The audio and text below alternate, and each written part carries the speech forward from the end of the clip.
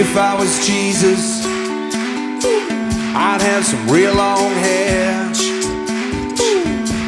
a robe and some sandals. It's exactly what I'd wear. I'd be the guy at the party, turning water to wine.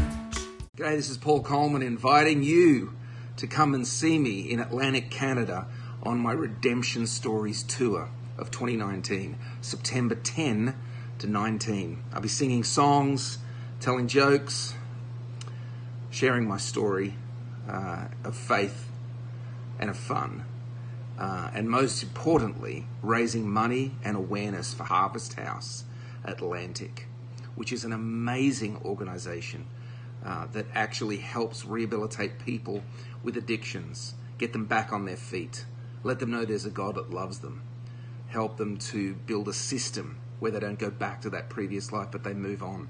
So come and see me. It's an awesome cause, but you'll have a fun time. Bring anyone of any walk of life. If I can't entertain them, Jarvis, who promotes it, will buy them a car. There'll be no need for that. They'll have a great time. See you then. Whoa, and I'd show you who's the boss. Whoa, I'd forgive you and adore you while I was hanging on your cross. If I was Jesus, I'd have some friends that were poor. I'd run around with the wrong crowd, but man, I'd never be bored.